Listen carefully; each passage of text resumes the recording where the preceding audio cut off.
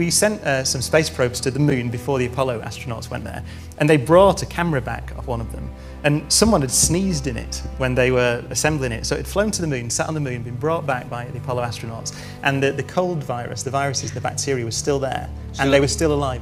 So they came back to life. So they survived. That's on the terrifying, moon. though. That is like a science fiction movie. It's like the Andromeda strain. Yeah, so the microbes could travel through space. So is there a cold virus coming from that big moon planet now? There's a theory that life on Earth was seeded by microbes from comets and things hitting the Earth back in its past. So it didn't start here.